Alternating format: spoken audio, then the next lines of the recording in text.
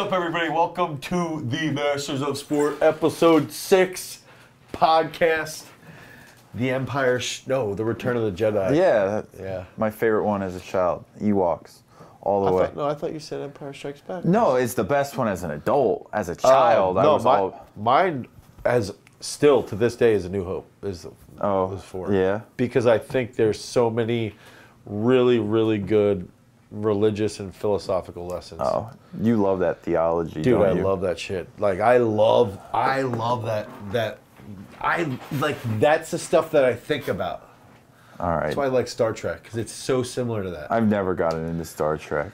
I've never gotten into noise rock because it sucks. Some people say that. I've been at some noise shows where I'm like, I hate this. I've been at others, I'm like, this is wonderful. I was hoping you used the same thing for the last episode. You know what, Dane? Some people say pushing the piano is just pushing buttons. Yep. There we go. Hit play. Here we go.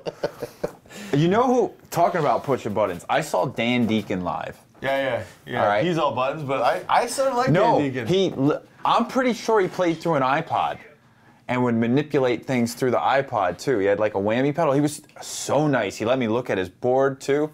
Where I saw him at it was in New Jersey. Doesn't he play in the center of the floor too? He will, but here he played on the top of a playground on the slide because it was a 3-band show. It was Dan Deacon, No Age, and Deer Hunter. I think that's who it was. That's pretty good show. And they would sort of like alternate songs or sets. I forget which one it was. I was partying while I was there too. I was having fun, and do you not have fun? You have to party to have fun? No, not at all. Is that how you were? No, dude. I got my friends too. They're fun to hang out with too. Well, you're straight edge. No, I would not claim that, but I have friends that are, and they're fun too. They're fun to I always thought straight edge guys were tools. Nah, you go to a hardcore show and stuff, man. You should see some of those dudes in the pit. Yeah, but I feel like outside of that, they're not fun. They're fun. They like brag about being hardcore. You were hanging out with them when they were like 17, and it was like cool to be like that. Like when they're adults still doing it, it's like you want to talk about commitment to a cause and like sort of like someone you can like count on to. Straight edge cause. Oh man, don't knock it. I'm not knocking them. It's a good thing. I'm just mocking them. Oh, I do have one straight edge buddy. He's a great person, but he loves coffee. And last time I saw him, I started trolling him. I'm like, coffee, like the chemical compound, it's like try meth, and like I just to see what he would do about it. He didn't want it. Nah, I think he just ignored me, but it was funny. Because I started thinking about it one time, like if I was straight edge and I like had to have surgery, would I go without anesthesia? Like, no. I don't know. I'll bet there's so. Dude, did you ever? There was someone out there who does it. Have you ever had fentanyl? Fentanyl. Probably. I had my wisdom teeth taken out. That was like the biggest surgery I had. When I had my neck thing, I don't know if I think I've told this story even on this podcast. They took out your neck bone. Yeah, when they took this thing out, my blood pressure was so high. They were like, "We're gonna give you fentanyl right now." And as soon as they gave it to me, I was like, "Oh my freaking gosh!" They zombified you. Yeah, and it was like 10 minutes to relax me, and then they like upped the dose, and I was out. Gone. Yeah, so that takes us into drugs, like Halloween drugs. Yeah, the sugar high. Remember growing up, it was, watch out for those people that are going to give you apples and put drugs inside the apples. Yeah. And my dad would be like, how are you putting drugs inside the apples? Yeah, that's like, I'm trying to think about that. Like, drugs cost money, I would think, right? Like, they're just like, here, let's just hand this out to them, like, see what happens. It's like, hand drugs out, and then when they take them, we don't even get to see the experience. Like, thanks, Nancy Reagan. That really happened. Dare to give your drugs away. Yeah, exactly. Dane. Wait. So, we're filming this episode the week of Halloween. The week of Halloween. So, for those of you, we just started this podcast 6 podcasts ago. This is episode 6. So, next year we'll actually have a dedicated Halloween podcast. Yeah, we'll have like props and stuff. Maybe we'll wear costumes. Yeah. Are you doing anything? Like, are you going to out with the kids? Yeah. Oh, with the kids? Yeah. Do you dress up? I won't go out. Lame. I don't mind. I would, but like, dude, I love going out with the kids. Lame. Oh. Well, I went one year. My kid was. I'll say this. Last year I took 2 shots of Everclear when I was out with my kids. There was parents partying, and I was like, I'll take some. Oh, on our block, they hand out beers to the adults. Yeah, There's a few houses are like candy for the kids, and they're like, you want a beer, like type of thing. And It's candy like for the adults. Yeah. One year Reese won a Scooby-Doo, my son. Yeah. And I was Shaggy. I wore a green T-shirt and khakis. But like that's what I did, like to just help him out, like with it. My wife and me are going to a party this Saturday. Well, whenever Halloween, like the day of. This is going to be at least our second best couples costume. Okay. Before You have like a ranking, like on the my wall of your personal house. one. We went as You have Earl's Halloween costume rankings. yes. No, we do. I won as Chigor the one year, which was phenomenal. I love that one. I had my quarter and flip it. The other one we did was the Midsummer Bear. Yeah. I was the bear. I was like the boyfriend when she, spoilers, burns him at the end. Yeah. And she was the May Queen. This year we're going as whatchamacallit, what movie? Lost in Translation. Oh yeah. From the You karaoke Bill scene. Yes. Oh, that's good. Yeah. so that's good. But that's what I we're would going say as. that's your best.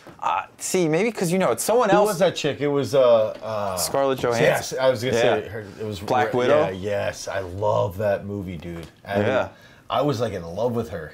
You in and, college. there's a lot of people probably still in love with her.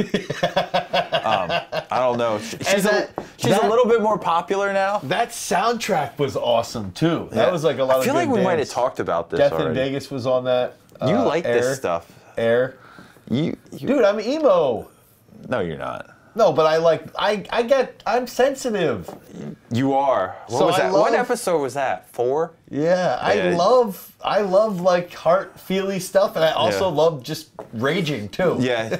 And I remember you once telling me that Halloween comes around and you, like, maybe your wife has to hide the candy, not on the kids, but on you? Is that right, or am I exaggerating a little bit? So we have the Snitch Witch, or what is it called? No, I don't know. This is my first to hearing it.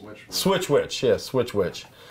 So the Switch Witch is the kids give like 3/4 of their candy, and then we, in turn, give them like a gift. Well, it's like a $10 gift, whatever.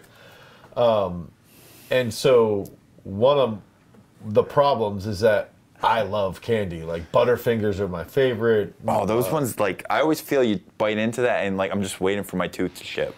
Well, I make it so that it doesn't even stick to my teeth. Anyway, I could eat so much candy that Caitlin started to actually, like, hide the candy and throw it out because she's like, dude, you're eating, like, pounds of candy in a day. And I would get like sick to my stomach, go to bed like, oh man, I don't feel good. She's like, dude, you just ate 5 bags of Skittles. Because I also like Skittles. I like M&M's. Dude, you name it, I love it. You are a fat kid at heart. Through and through, like complete neck beard on the computer. Happy. She'd come outside, I'd be eating like the Three Musketeers. I eat all the chocolate around it, so it's just the marshmallow left. And she's like, you just spent that much time eating a Three Musketeers. Like, what is wrong with you? That is awesome. Yeah. All right. So yes. You have your silly candy around this month. You got to check yourself for diabetes. You ever see there's a Metalocalypse episode where they all like have candy and is it what's his name? I forget it. But the one Stogie, he like ends up becoming diabetic from eating so much candy for the week. I don't know. Watch Metalocalypse if you haven't. Is that like noise rock? No, it's like death metal.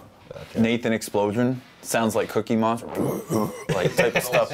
Yeah. Oh, okay. It's wonderful. Yeah, I haven't. Same people who did home movies. Okay. Is it Justin Brandon Small, creator? I think who it is. I haven't watched Adult Swim since. This was a decade plus ago now. I would say. I'm just saying, I watched the one with the meatball. Oh, Aqua Teen Hunger Force. I watched that quite a bit. Yeah, that one's funny. I wrote a thesis on that. You know that? No. I'm not kidding. I got a master's writing a thesis on God. Yeah. All right, if we're talking though Halloween, real quick. Yeah. Greatest horror villain. Greatest horror villain. Dude, I'll be honest with you. I know this is a little lame, but like I used to actually get scared thinking about Jason. Oh. Like, I would, growing up, see that hockey mask, and actually the noise, it's ironic because they're blowing leaves outside. Yeah. Like, but that noise of a chainsaw, and I would. That's Leatherface, though. Or whatever. Like, just think about Jason itself was, like, scary. Yeah, because he's huge. He's a hulking individual. Yeah, I saw that would be probably my, you know. Slasher. Michael Myers scared me when I was younger, slasher-wise. Yeah. But he didn't terrify me. Freddy terrified me more Freddy because he would get me in my dreams. Like, I couldn't run Cujo, from... too, but I don't know if that's considered... Yeah, it's hard. Yeah, Cujo also got me, too. Now, I also remember the movies that scared me more when I got a little bit older, like watching like Candyman as a kid and The Shining. I watched them the same night. I was just going to say, so The Shining and The Exorcist, when she spins her whole head around and like, vomits, that's when I was like, what is going on right now? Yeah. You know, and if you watch that when you're like 10 or 11 or 12, like, you're like right on the border of like, wait, can this happen? Maybe, probably not, but that's really scary. See, as an adult now, I went and saw Halloween Kills in the theater with like an audience, and my wife got mad at me. She didn't get mad at me. She got mad at me at what I did after he does this one kill. Spoilers, anyone who hasn't seen it, where this woman's shooting a gun at him and keeps getting closer, and she gets so close and he's by a car. He kicks the car door. It hits the gun and she shoots herself in the head. Oh, jeez. And I started laughing, hysterically laughing. And the dude behind me takes his phone and turns his light on and shines it in my face. And I was like, are you, like, you're in a pitch black, so like your eyes are like this now. I'm like, you gotta be kidding. So me being, you know, meat stick, I turn mine on and go like that back, and my wife is like, what are you doing? Like, knock it off. I was like, all right, you're right. I'm an adult now. I'm not a teenager. But anyway, I went to the point where this guy was scary to now I'm laughing at him killing people. Like, and it's, I always find it funny. You see people are like, I don't do horror movies. And it's like, are you still 10? Yeah, you're still 9 years old. Yeah, like, you can overcome this. Right. Please. You know it's not real. Yeah. Are ghosts real? Do you think ghosts are real? Sure. You're stupid. Why am I stupid? Just because I'm... Here's the thing. So, I've been a vegetarian for almost a decade now. You's a bitch. I almost decided to not because of the ideas I read somewhere about we don't eat animals because we prescribe human emotions to them, but we don't do that to plants, so we see it's okay to do that. So what happens is we create a human centeredness to how we experience and do everything. And I was like, wow, that's really like me being human. Like, what happens if I could transcend and be more like, I don't know, a plant and not care that they show emotion? Or maybe I could become a rock or some cosmic being. Just, you know, you get what I'm saying, though. No, I don't. I can't relate to that. I could give you some substance. Go into the conversation. All right, sorry. You got me off task. You told me that I was mean. All right. So we're calling this like Masters of Sport. Master of Sport. And like there's an origin to this, where this comes from. Yeah. And I know when we were discussing this, my first thought went immediately to Rocky IV. Yeah. And like Apollo Creed, James Brown out there singing, and here comes Ivan Drago. My biggest memory was I used to sit behind the couch watching Rocky IV. And when Apollo Creed gets punched and dies, I would literally hide behind the couch while it happened, because I didn't want to see Apollo Creed die. I was like, he can't die, he can't die. And like seeing his wife like that, her face, it was like, dude. And I, honestly, part of my emotional struggles, I hate seeing other people in distress, and so seeing his wife like right after he drops was like, dude, I can replay the whole scene so vividly, and that happened, you know, that was almost 30 years ago. So that's like my biggest Rocky IV. I always think of him dancing in Ivan Drago's like, man, I'm not doing this. I'm Russian. I'm sports science. Like, and they show him training, and it's like, they fucking put the needle into his arm. They have all this stuff, and Rocky's like out there in the snow, like, oh, look how good. It's so actual opposite of what actually probably would happen. Yeah. But I hear master of sport, and it makes me think of your boy, Dr. B. Yeah, okay. Your Obi-Wan Kenobi, if you will, right? Yeah.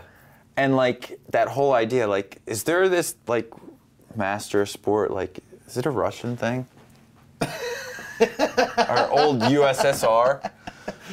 I mean, yeah, I would say no, but I think like what people forget because we're so us versus them. Like, this is not a Russian thing. It's like a ancient. It's really Asian martial arts style of training. Like, dude, there was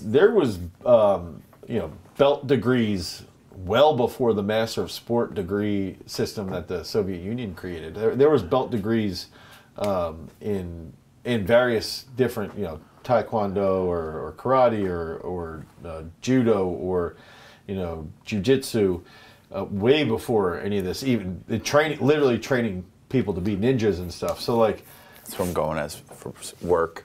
Yeah. So for me, it's like, I think the and I am a Confucius type person, like study, like that's what I like. You probably posted Facebook groups about that stuff, I bet. No, I'm in a Ruism Facebook group though. Oh, okay. Ruism is actually what it should be called, not Confucianism. Just for the lay people like yourself. Yeah. Who listen to noise rock music, whatever it's called. I also listen to hip hop music too. I know. But so I believe like that Master of Sports system, yes, it is a Russian. That term is from the Soviet system. Okay. But to me, it's a very good way of bringing people up through ranks to achievement and recognition, and also giving them something to follow through with. And I think that's actually something that we fail with in the U.S., is that if we looked at mixed martial arts and wrestling and even football and all of these sports that we have in a system of degree-based understanding, we would have a much more cerebral perspective on those sports. And I think that's why I do like Master of Sport so much. Okay. And the podcast name and all that. I think that it's very much so rooted, one, in my philosophical sort of tone towards what I think life is basically just constantly working and going through all these different phases, but also also through as a coach.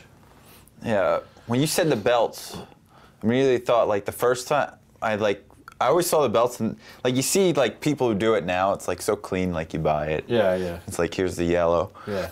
And I sometime somewhere I heard something like, well, the whole point was everyone starts with a white belt. Yeah. And it becomes a black because it gets so dirty. Yeah. And I thought of the yellow belt, and just now I just thought, I was like, I wonder how you get a yellow belt. Yeah, brown one. Yeah. But I think that's what's sad too, is that in our culture now, it's like you'll have kids that'll tell you like, yeah, they're 15, 16, 17 years old and they were black belt in karate. Yeah. Get out of here. No, you weren't. You weren't. Like how many years did you study to get like that? My brother had to do jiu-jitsu for over a decade to become a black belt. And also like go into tournaments and show proficiency and win and do things like that. It's like, no, dude, you weren't. So I think that's my draw to that. But also like just being around Dr. B, it was always like very clear-cut progressions to become a Master of Sport. Like certain things you had to achieve, certain things you had to do, certain level of intellect that you had to achieve as well to get to that point. So is Master of Sport from like, is it a physical capability or is it a knowledge capability? I think it depends. But really, it's going to be physical and intellectual. Because like Dr. B's, you still have to achieve like the creme de la creme. Like I won a gold medal and and I coach gold medal. Like and I can run circles around all of you in an academic setting too. In the Soviet system, you had to achieve things internationally. Okay. And I also do believe there's a point where like even in degree-based belt systems, like you had to do certain things physically. You have to be able to show that you have an understanding intellectually, and you can execute that intellect physically. Gotcha. Because that's also, I mean, that's also another form of intellect. Yeah, and I'm thinking too, like, can you really understand that, like, that elite if you're not at least around that elite? Like, I'm not saying you have to be. You don't have to be, but it's like, there's a reason NBA coaches were NBA players a lot of times. Yeah, and I think that a lot of people like to say, oh, well, sometimes the guys, I'm thinking about, like, who's the guy with the Warriors? One of the... Steve Kerr? Or one of the coach or the players? Yeah, one of the coaches. Like, they weren't the best. Oh. But it's also like, dude, he was still in the NBA for like 12 years. Yeah. Like, get out of here. He was with the best, and he was one of the best. Like, what I think's silly about the Warriors, and I don't watch, like, I don't have cable, so I don't get to really watch sports, but, like, I know they're legit. Steve Kerr was, like, your outside perimeter shooter. Yeah. And, like, if he got kicked and got an open shot, he put up a three. That's how the game's played now, right? It's like entirely so, like like, here's this guy who was like a role player. He's like, I wonder what a game would be like if everyone played like me. Yeah, exactly. And all of a sudden, the game changes. It's different. Yep. And they So, to go back to that though, I think it's like, to achieve you've got to get to a certain level of elite to be able to train elite people. Like, I think where I was fortunate to, because I made it to U.S. Nationals and I did make it to NCAAs, but I was never really, really elite. But I spent time around elite people, and I also think, like, I think that helped me. I think I sort of cheated to get to where I am now. Yeah. I think Bill Belichick's similar. I think he was very, very similar, but he just had the elite knack to just continuously grind to get to that Are you point. talking about Tom Brady's lackey? Yeah, that's what I'm talking about. That's what I thought. Yeah. You don't leave one team, go to the other one, and immediately win a Super Bowl. And the team you left is like, ho-hum Dude, now. he won the Super Bowl when Tom Brady was garbage. I don't think Tom Brady was ever, like, garbage. Maybe from, like, a stat he wasn't, like, MVP. But I think that guy has some type of, like, innate, I'm going to win. And it's going to happen. So that's where I think also, like, the name, as a discussion, like the master name. Like, what does that name mean? It's like this all-encompassing, you have knowledge of that specific topic or whatever it is. I think about master carpenters. Like okay. You know how to work. You know how wood works. You know how specific types of wood react differently to water and different, like, meaning different trees and stuff. Right. And then how long it might take. What happens? Why doesn't if we're talking about ground contact, why doesn't locust rot? Why doesn't walnut? Why can that dry on the hoof? And so you have an understanding of all those things, and you also have the practical ability to work with it. And I think, to me, that is that term, master, and that's where somebody like Tom Brady, like, he had the knack of all of the inner workings. And he could see, he can still see. He's 44 and he can still see, obviously. Yeah. How everything engages with other areas, and you just have that firm comprehension that it's hard to really pin something on, but you can just do it. You can just do it. Yeah. And it's funny you say you were never, like, elite. And I know you. Like, you're not elite unless you, like, podiumed at the Olympics, the way you talk sometimes. And I think that, I feel like, all right, that's legit, but I also think that's a remnant of the money in the sport. Because if you think about the NBA where there's a ton of money, think about how many people are elite. Yeah. No, right? I've done that game where I've actually played the game, like, based off of my best world ranking, I would have been, if the track and field had the NFL, I would have been, like, top 100 player in the league or something, Maybe it was like 150, but when you start to think about it that way, right, it's different. Now you compare yourself, and if you do, like, if you say the whole world is a population, right? Yeah.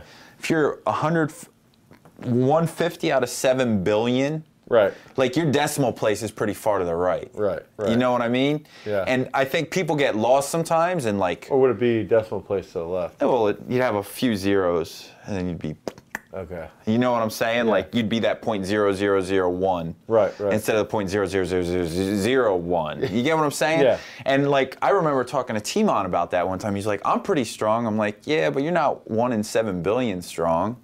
And he's like, what do you mean? I'm like, well, you're not squatting 1,000 pounds. Like, you know what I'm saying? You're not, like, you deadlift, what, 700? Yeah, 705. That's about 70% of the world, like the most world record, right? You know what I mean? But still, like, you're strong. Still like, strong. that's an elite number. You get what I'm saying? Like, with that. So sometimes that perspective is like. That also needs to be fleshed out and discussed. Yeah. Yeah. But that's part of, too, like, why that master comes in, if you will. I think that's the whole thing is like when you look at something like master and with this discussion it would be that would make I think when you do see it that way it's like you can be a master you can be there's a lot of masters and there have always not that there's a lot but there you can have access to masters and especially now and that can impact that. And to me, it's also like masters are also individuals that are sharing their information. Right. Because a master is ideally less egotistical. They're going to be looking to help the next people the next round. Because they don't feel threatened. Yeah. In that regard. Yes, like, exactly. There's I don't want to say there's a confidence to like, I know what I know and how to deliver it and like you having this information will benefit me as much as it benefits you. And they also get that part of that mastery. I believe is also is social interaction. Too. Yeah, and like that's one thing with Dr. B. Yes, he's quirky, he's different, but like he was always willing to. He was an open book. You could ask him any question you wanted.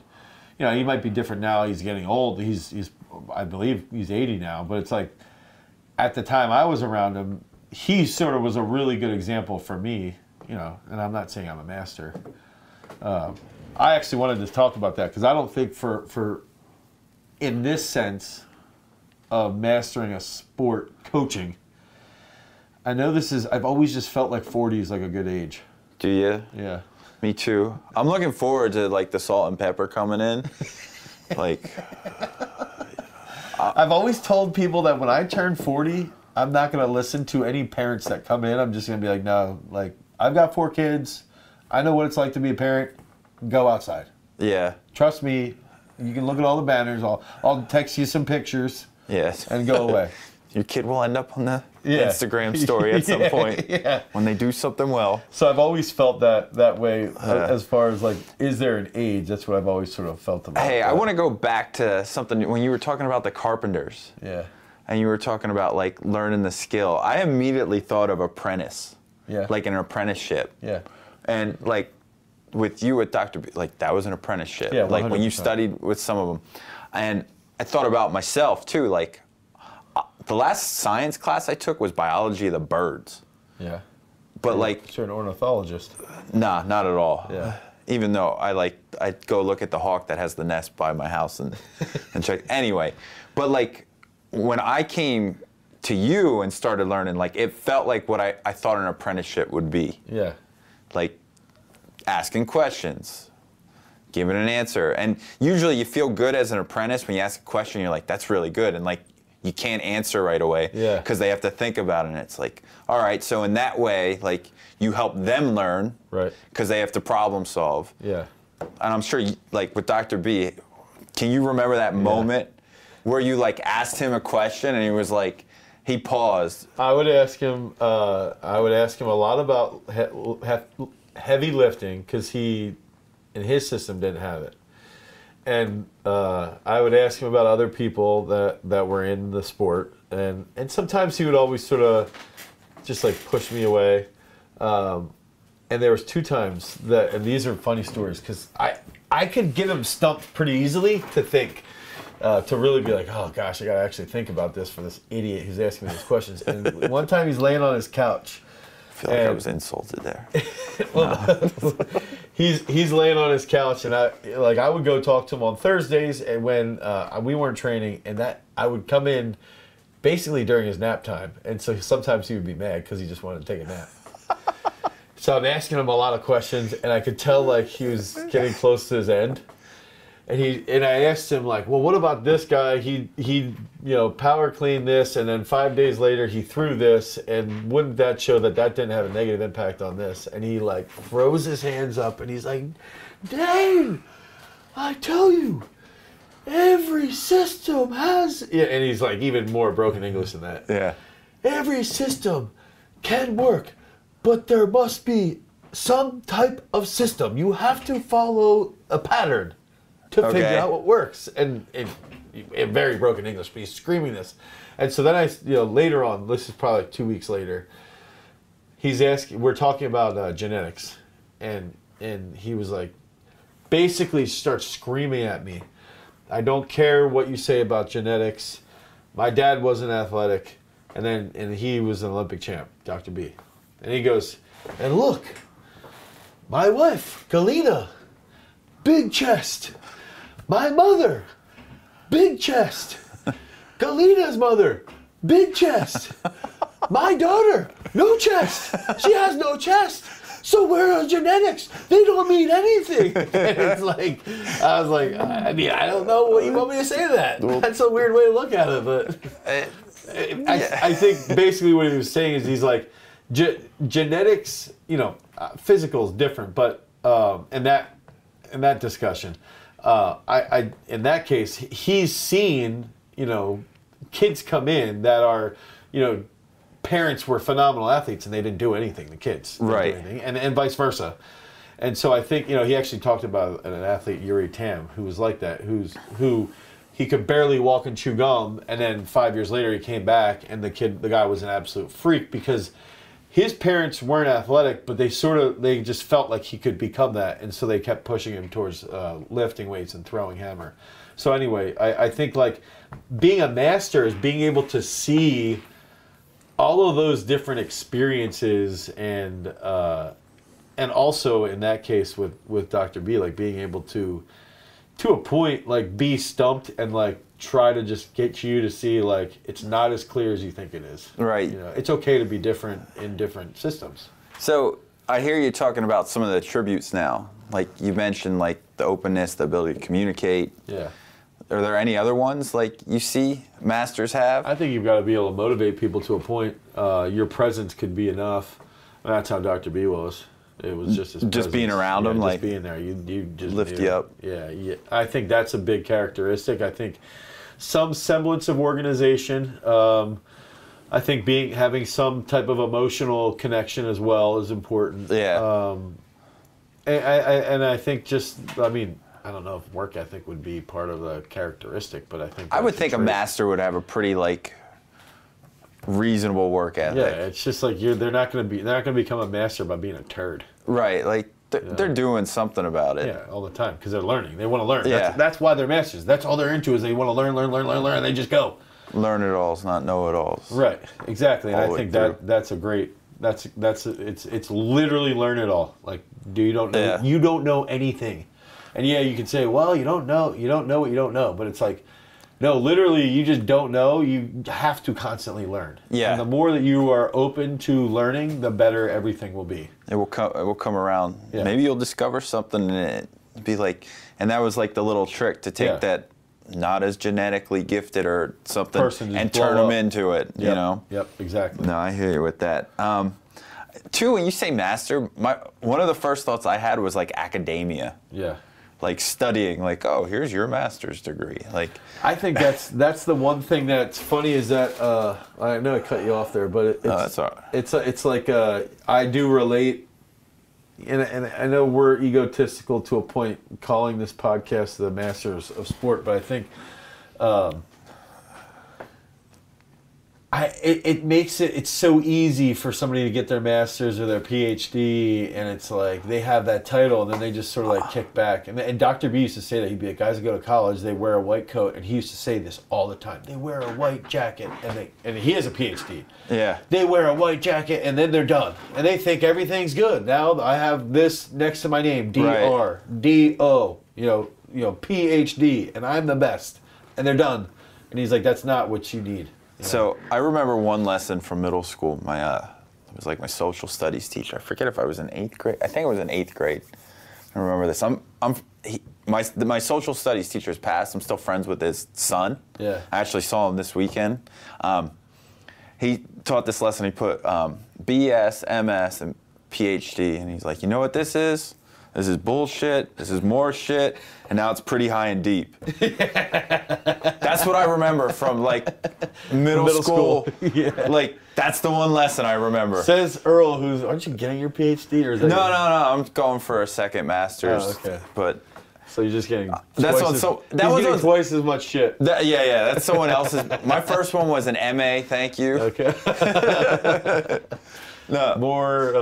I don't know. Yeah. But those were on someone else's dime. Those weren't on my dime. But I think that what you just said though, it's a good example. It's like I was thinking about like stuff like that with schooling. It's just like, to me, master of sport is like so practical, and I think that's how you should approach whatever your job is if you like your job, in a directive of, I want to learn as much about this as I can while I'm here. You know? Yeah. At some point, I die.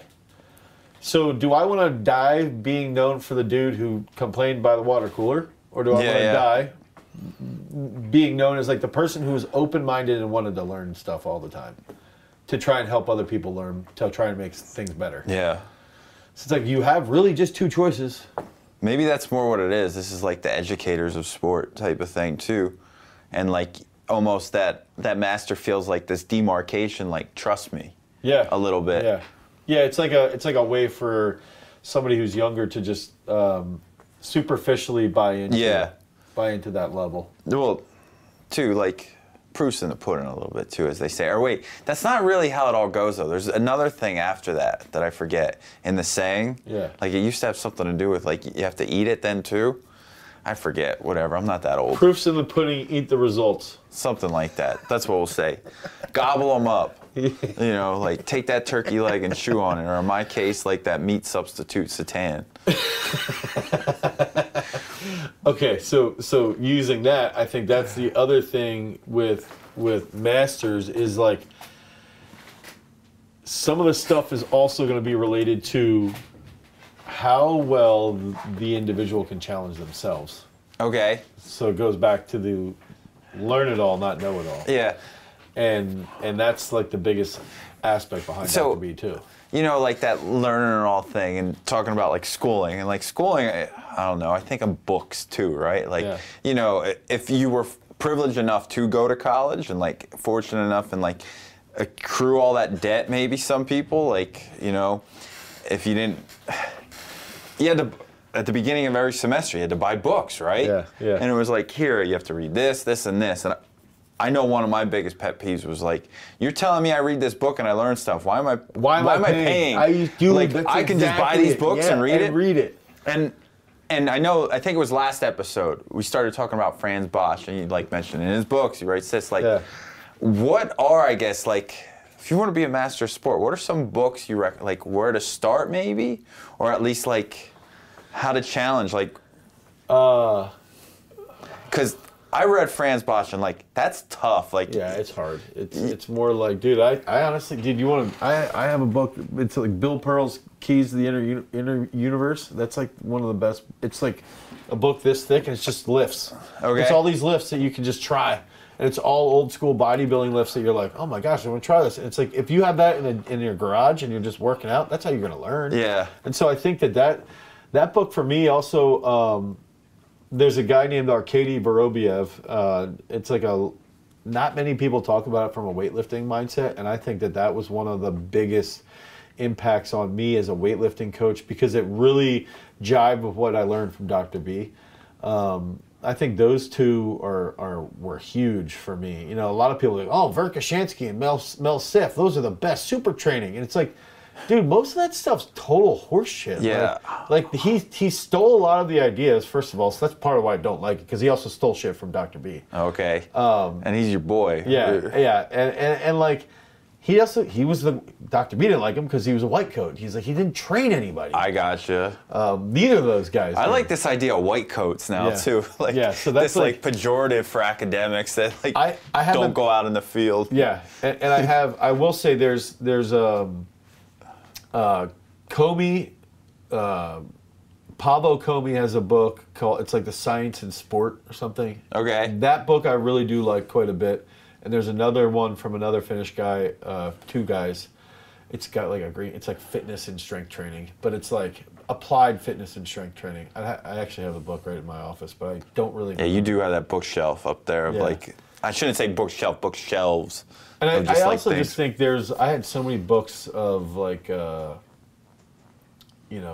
Robert Kennedy, old bodybuilding guys. Paula Quinn has a couple that I really like. So it's like that one there. You just have one sitting there. Like this.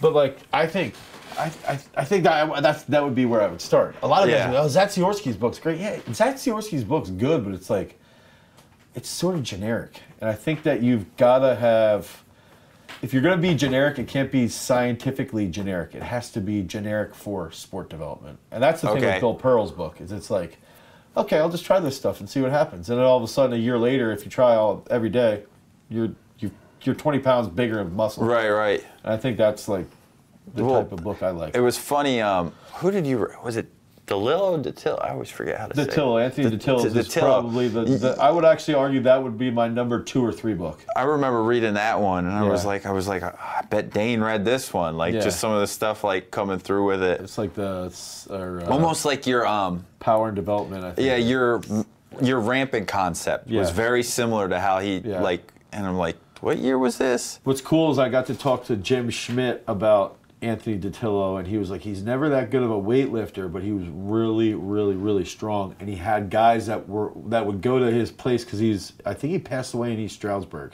Oh wow! Yeah, and Jim Schmidt is from San Francisco, and he was like, he would get a lot of guys from the Eagles, the Giants, the Jets, that would just come lift with him because he was like the big time strong guy. Yeah. So he was never super popular because he was sort of like this. He was friends with a guy named Dezo Ban, who... That's a cool name. It's a really, really cool name. Yeah. He was like known almost like as a strong man that looked like Franco Columbu. Okay. So I think those are and his book's not popular. But that would be the first book that I would actually tell anybody to read other than Bill Pearl's book. And that one reads... It reads... I love the way it reads. It reads so fun. Journal.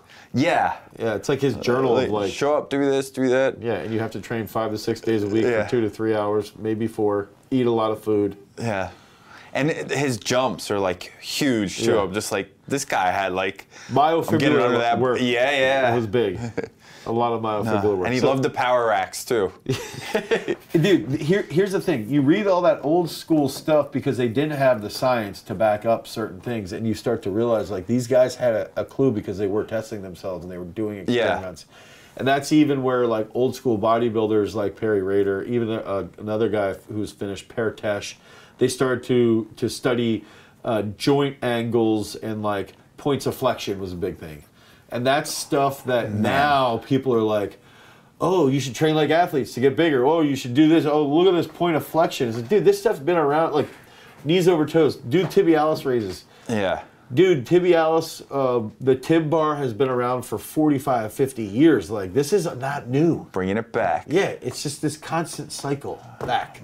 Take hits from the oldies. Yeah, well, take hits from the oldies and then mix it up. But it's like with this, it's like if we actually listen to our masters of sport, and if we had a designation, that's the whole problem. Is that in this system that we have, everything's financially based off of institutions. So we always listen to the white coats, and the white coats are also going to be linked to these coaches and stuff. And the coaches that are at these universities are not actually experimenting with stuff.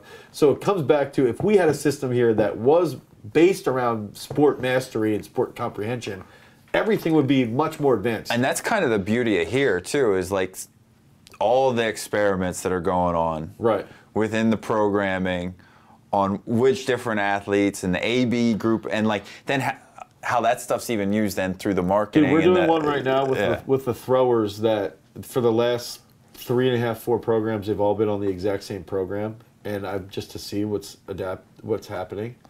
And then everybody hit, so then we also started to squat first because I'm changing things up to test in the fall.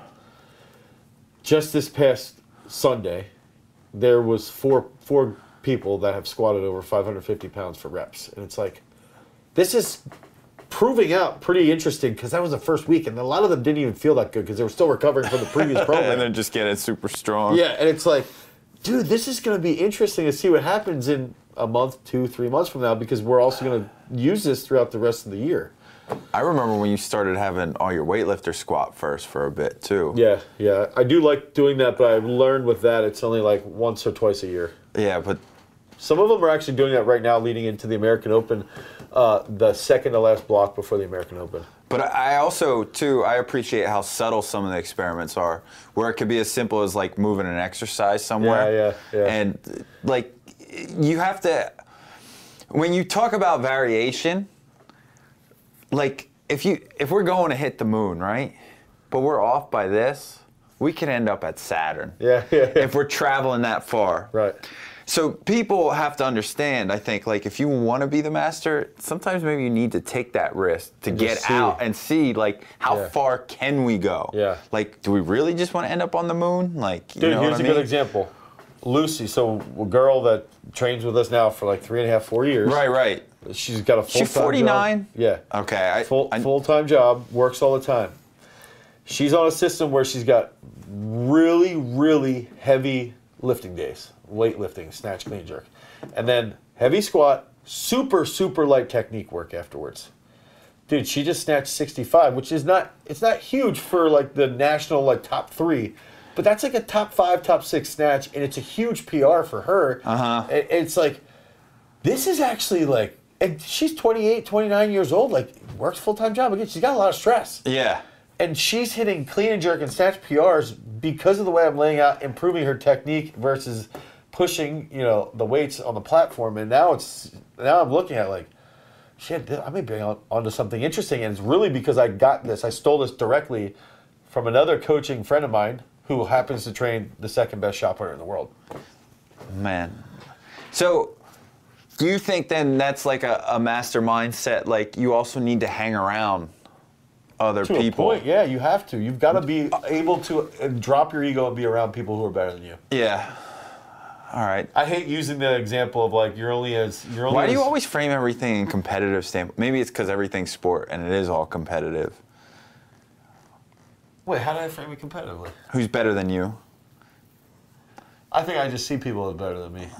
You like that underdog narrative for yourself. For my own personal, I got you. That's accurate. That's, I think, just my motivation. Yeah. But if we use that and you use this really hokey, you're only as wealthy as your 5 closest friends. Okay. I do believe that does have some type of crossover to understanding coaching. Is that I'm only going to be as good as my 5 closest coaching friends.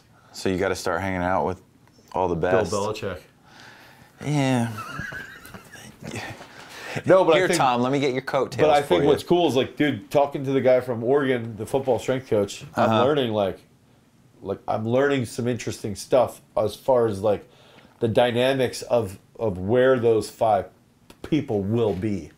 And that's my whole thing is it's like, is it, I'm going to Penn State's strength coach, I'm going to his house in 2 weeks. It's like, is it in the football world, or is it in the track world, or in the weightlifting world, or in the, where is that exist, or is it in all of those worlds? When you heading over Europe or like Asia, you getting over there at all? I would like to.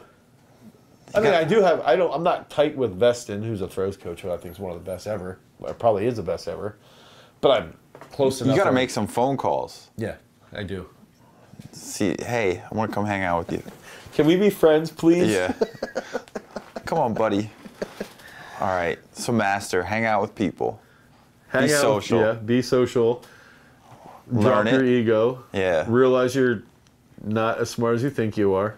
Read some books. Have a distinct way of motivation. Motivation should be to learn. It's funny, when you talk about some of these people, like the books you're reading too, it made me think of like crate digging, like hip hop, like Mad Lib. Dude, it's the exact like going through the crates and they're like, look at what I found. Here's my whole take on life, and maybe this is how we close this out. Is that if I know how deep I've dug for, we talked about sci-fi, it's 1970s sci-fi, and I've read almost all of Philip K. Dick books, right? If I know that I had to dig deep to find the best sci-fi, and then the same thing with sci-fi that at least I watched, and then you go into music and you go, all right, well, I have these 10 genres of music, and I've dug as deep as I can into all this stuff. Yeah. I have to put that same effort into my life, for my relationships, for my coaching, for whatever I want to succeed, whatever motivates me to be successful. So it's like, then you start to see, when you're digging, you see the same people digging through the crates. Yeah. At least when we were in college and you actually still had music stores like that, I would see the same guys at the store at least twice a week. Right. Because I would go Tuesday nights when they were dropping the new LP. You know, that's when everything was released when we were younger. Yeah, now not so much. Now they're just now it's just like whatever. But there was always a distinct day. It would drop on a Tuesday, and it's like you would see the same people there. So then you'd start to learn, well, what are they listening to? Right. And it's the same shit when you're talking about sports. Algorithm free, buddy. Yeah, it's algorithm free. You're around people who are like-minded, who are thinking like you, who are motivated like you, who treat people the way you would want to treat people, and then you become. You learn from the other diggers, the other masters. You learn from the other diggers. Yeah, man. Maybe we should start calling like masters diggers. Like it's just little thing. Diggers. They got their shovels out, put it into work. Right. We got the metaphor and everything like that. Awesome. We got some Reddit ones. Okay, let's go. All right. Dane on the ball. Man, I feel like that's the soccer guy from France. Oh yeah, Francois. I'm very curious about the effects of indirect training. Say I want to increase my barbell back squat by 20 pounds. If I do not practice on my squat, but instead do everything related to strengthening the same aspects of the squat, like front squats, hack squats, overhead lunges, core work, adductor isolation work, lower back strengthening, Romanian deadlifts for hamstrings, etc. Will my back squat be significantly affected by those movements and thus I get stronger on my barbell back squat? Or does the principle of specificity have to be stubbornly applied here? Thank you. Smiley emoji. Front squat 5 days a week for 6 months and your back squat will go up. All right. I feel like the front squat's pretty specific though. Yeah, but it carries over well. Yeah, super well.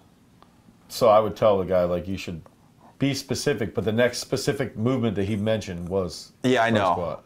What happens if we get rid of that one? Because that one... Then it's not going to grow. Okay. Yeah. It won't grow because I always found too, and I bet you could attest this too, like your trunk just can't hold it. Yeah, you start to collapse even worse. You can't do. Especially if you're long-legged, if this guy is a Dane. All right, from OK Garlic. Hey, I love your stuff. And to my understanding, you are very knowledgeable when it comes to training for vertical jump. I feel like they want the vertical jump manifesto.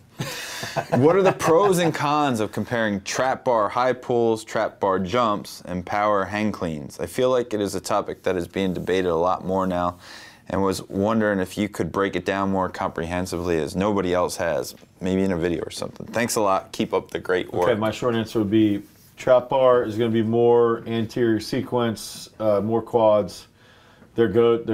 They're excellent movements, but the difference if I'm doing a high hang snatch pull, a high hang high pull, I'm gonna get my whole posterior chain to even light it up even more, and I will actually watch weightlifters jump. All weightlifters know how to jump. That is not accurate with powerlifters. Okay, so if you watch powerlifters jump, they will jump backwards. Watch a weightlifter jump. They know how to use their upper body. So it's like, dude, trap bar stuff's great. It's fantastic. So is executing. You have to be coordinated to do a high hang power snatch or a high hang power clean, or even a two box. All these movements. If you can coordinate more effectively, you're gonna jump higher. Yeah, they're all good, but sorry, weightlifting movements. I don't care what anybody says. When I have women that have 30-inch verticals, bring me someone that just does trap bars. It's a chick that has a 30-inch vertical. Yeah. You won't find them anywhere. I'm hearing well-balanced diet with your choices from the buffet with what movements you use can pay off. Three Musketeers, Butterfingers, Sweet Tarts, lots of Skittles, lots of M&Ms. Moderate on the peanut M&Ms because they give me really bad gas. You didn't even say Reese's Pieces. Dude, Reese's Pieces are my favorite candy. Yeah. That's my number one. all the time. I don't say stuff like that because I don't want people to eat my Reese's Pieces. Oh, They get pissed. You're giving a misdirect there. One day we'll have Sam on this, and Sam can come in. And there was a day that we partied with Alex at his house, and he had 3 boxes of Reese's Pieces, Reese's peanut butter cups in his cabinets. And the next day there weren't any peanut butter cups left. You went in. Me and Alex just ruined it. Like it was like 5 straight hours. All right, last one. Rico Chavez. Coach Miller, I absolutely love the content on GarageStrength.com. I have personally purchased multiple programs, including parabolic periodization. Oh, thanks, Rico. I appreciate that. Weightlifting for sports performance, multiple wrestling and football strength programs, and a dozen power elastic bands. Chavez was the name that Lou Diamond Phillips, the character that Lou Diamond Phillips played in Young Guns. Oh. Chavez. Nice, that's a cool movie. I think something that would help me the most, as well as other coaches that just starting their program, is how did you scale your business? How do you structure Garage Strength? And what do you consider going into depth with how that was possible, or maybe a program to follow on Garage Strength you can put together for coaches? So we should Thanks do again, like a Coach business, Miller. Yeah. business coaching course. I remember talking about that. Was that I would 2 like years to do ago that. now? I do want to do that. We had like a meeting for hours, like laying out like, hey, if we would do this, How do you do it? how would you do it? To answer the question briefly, first, Young Guns was actually shot at the same place where Baldwin just killed that chick. Oh, wow. Yeah. Anyway, that's a whole another. That just popped into my head. Clickbait, here we go. So. Rest in peace, woman. Yeah, that sucks. Yeah. Dude, I spent the first 10 years. The first 10 years, I didn't have a business thought. It was literally, I just want to train athletes, and I want to make them as good as I can make them so that people just bring athletes to me, and that's what I thought was business. I don't recommend that to anybody. Yeah. Because you can't make money just doing that. Like, you can, but you can't. You've got to have some business thought, and I think that really buying this place is what sparked me to be more business savvy. But I think that focus also created the results of what's continuing now. And I've never had big backers. I've never signed contracts with other gyms or anything, or I've never signed a contract with an investor. I've always been, my parents invested with me. I could use their garage, and my grandfather gave me $15,000 when we bought this place, so I'm privileged to have had that. But it was basically because he had seen it pan out when we were at the barn. And I didn't have money. I didn't have any. I literally didn't have money when we should never have gotten the mortgage to buy this place. We almost went bankrupt.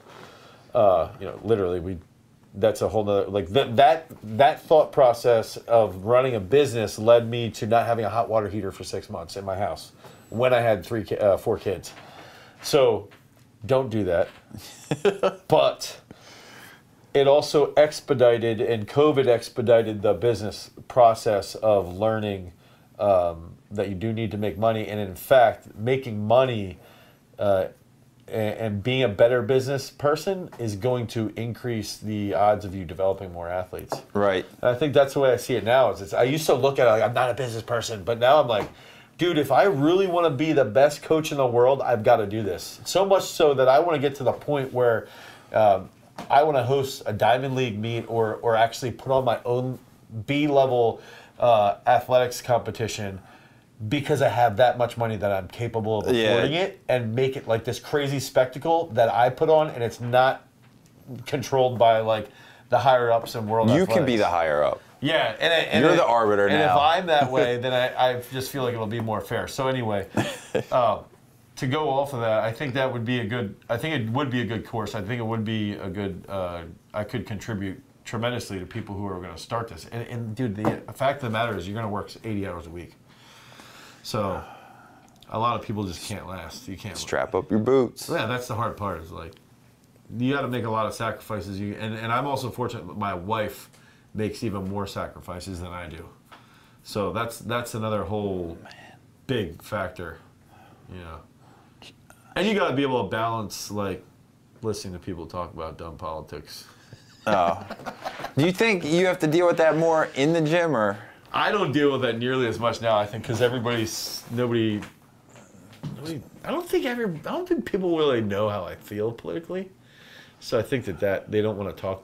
They also I just don't talk to people that are not that I don't train really. Oh, I got you. Today when I walked in, you were training mostly like 14-year-old kids. Well, they're not talking to me about politics. Yeah, That's I know. why I train them. I pretty much most of them. There was a few adults.